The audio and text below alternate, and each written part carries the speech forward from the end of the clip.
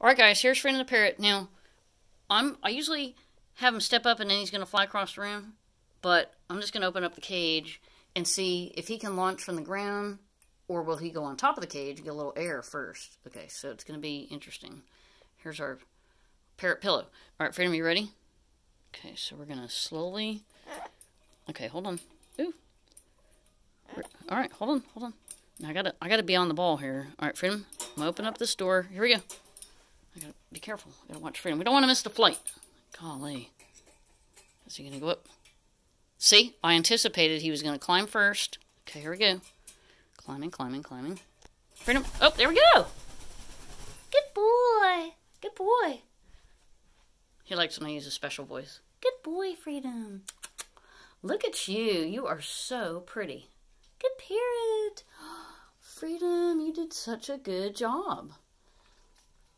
So if you've got a play stand, it's always great to have a couple toys that they can nibble on, because you don't want your parrot to get bored. Right, Freedom? Good parrot, Freedom. You are such a good boy. Yes, you are.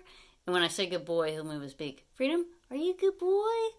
Good boy. Yes, you are. Good parrot. Okay, so very quickly, I want to show you. Now, I still have to read Parrots of the Wild, A Natural History of the World's Most Captivating Birds. And then Words on Waterfowl. This is from Sylvan Heights Bird Park. I still have a set of videos coming out. I really do. Woo! Okay, I just finished reading The Purple-Bellied Parrot. And I mentioned on another video that, look how cute. It's an account of his lifetime's adventures and misadventures, and by William Vegas. So, that looks like a little house sparrow. Anyway, the part that was hard, because I'm guessing from what I read on an interview, that I think he's in England, and he used a couple words for other birds that we never heard of, because we're not overseas.